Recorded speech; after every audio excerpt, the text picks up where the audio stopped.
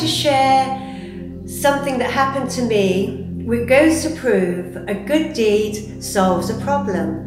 But first of all, I would like to read from Ephesians 2, verse 8 to 10. For it is by grace you have been saved, through faith, and this is not from yourselves. It is the gift of God, not by words, so that no one can boast.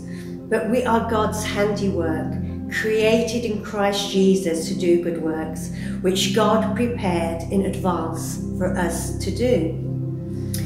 So I was asked to help a family in need.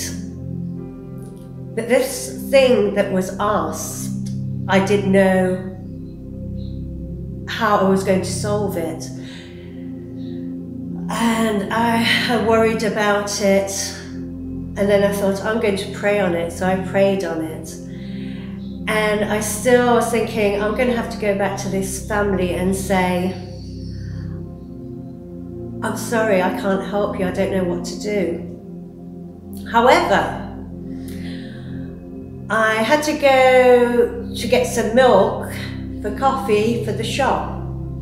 So we drove up to Spa, got the milk, and I was asked if we could pick up a friend. I said, no problem, let's do that before we go back to work. And we gave the friend a ride, and I mentioned my problem.